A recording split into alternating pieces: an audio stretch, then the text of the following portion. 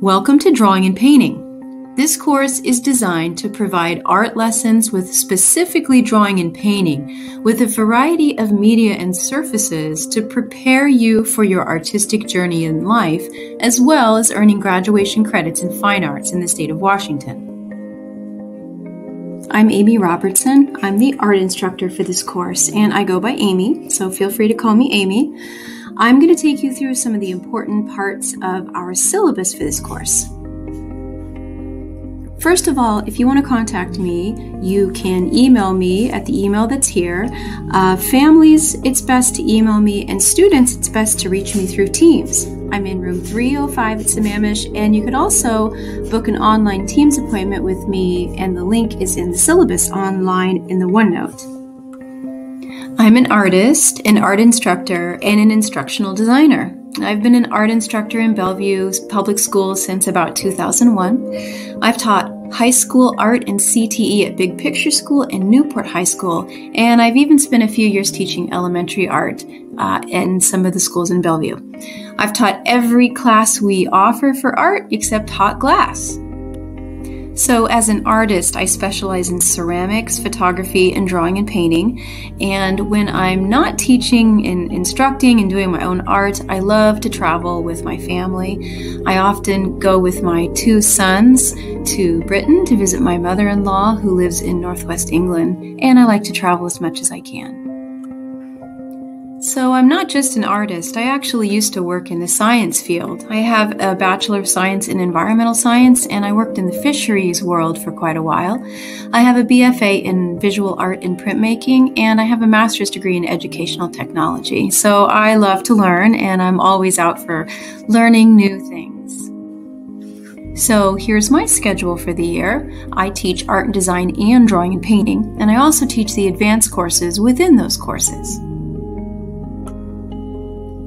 I believe that every human needs to learn how to express themselves through art in a manner that's different than spoken and written word. So 3 of the main purposes for this course are to help students create artwork, help them gain confidence in artistic expression, and to grow as an artist and designer. This course is for any student who wants to strengthen their drawing and painting skills. We will work with a variety of media and gain confidence in artistic expression while being part of a supportive community of student artists.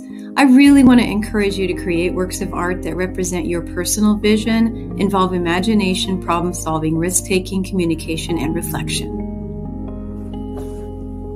The overall goal of this course is to provide drawing and painting skills so you can express ideas and apply your learned art skills to create artworks with a variety of media.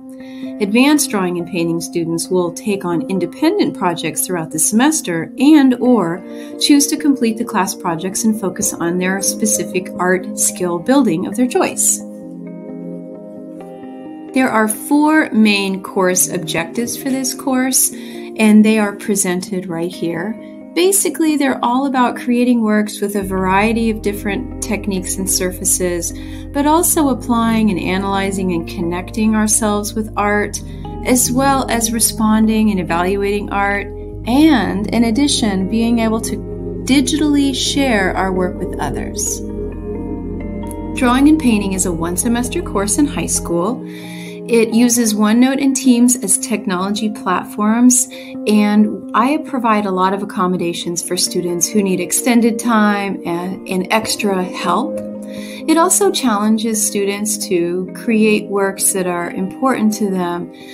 We have modules, and they take about 1 to 4 weeks to complete. This course is for everybody. I have lots of supports I can provide to any student who might need extra help. I have tutorials after school for a half an hour. I can also meet one-on-one on Teams when you need extra help. So I'm here to support everybody who takes this class, so let me know if you need anything. I'm also here to encourage you as you find your path. So what will we learn? Well, every module has an art history element to it. Of course, drawing and painting, but within drawing and painting, we'll be doing some illustration, mixed media, some digital drawing, some collaborative projects, and some community projects, like maybe a mural. There's a variety of different projects we're going to do throughout the semester. So when it comes to materials, we're going to use a variety of materials in this drawing and painting class, from pencils, charcoal, chalk, pastels, oil pastels, inks, washes. We'll use watercolor, acrylics, maybe even some tempera paint. We'll also use a lot of different surfaces. We'll use paper, cloths, muslin, 3D forms, wood, newspaper, cardboard, found objects, and more. So one of our goals this year is to teach our classes in person as much as possible. Students need to attend the course during required scheduled times as much as possible. It's really important that students are here in person to understand what's going on. If that's not possible for a student, then we need to arrange some ways of connecting online through Teams.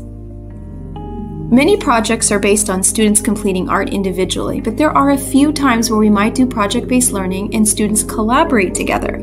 Some of those projects will include peer feedback and discussions and critique writing to support other people in the class. Videos and visuals are used in this course for content delivery. I will always make sure that I use closed captioning for videos. Students need to attend class with a charged laptop because we do use laptops sometimes. Also, basic OneNote and Teams knowledge is important. If you need assistance with that, I can schedule a time during tutorial or a Teams chat where we can catch you up and help you navigate online resources. All materials for this course are provided and there's no lab fee. You also have your computer for technology access. Students do not have to have any other digital device for the course. If a student does have a cell phone or camera for taking photos of work, they're welcome to use that, but I do have access to cameras in the classroom that students can use. You're also able to use your own materials at home, but it's not required. In my classroom, I use restorative practices to help with community building and discourse, conversations about what's going well, what's not going well. Hopefully everything goes great, but if we do have some issues or significant harmful behavior in the class, then I will speak to students and families or administration if necessary. Communicating with families is really important for students' academic success. I will contact families when issues or concerns arise, but if families need to contact me, email is the best method for communicating with me. But Teams is the best contact method for students, so my email is also available to you on the syllabus. I use standards-based grading for assessments, and I use the National Core Art Standards and the ISTE 21st Century Skill Standards. There are 4 art strands in the gradebook, and you can see those here: creating, presenting, responding, and connecting. Also included in standards-based grading are the 21st century skills.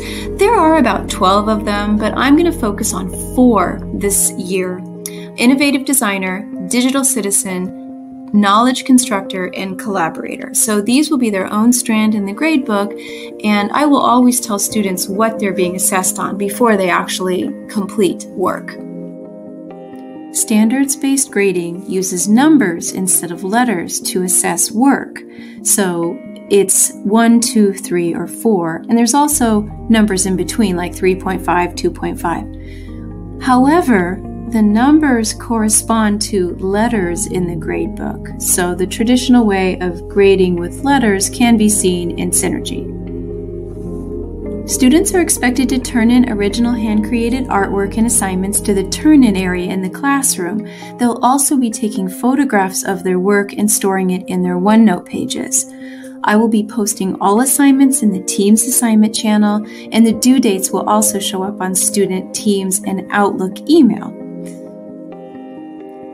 For makeup work, extensions, or redos, students need to send Amy a Teams message to request a redo, makeup, or an extension.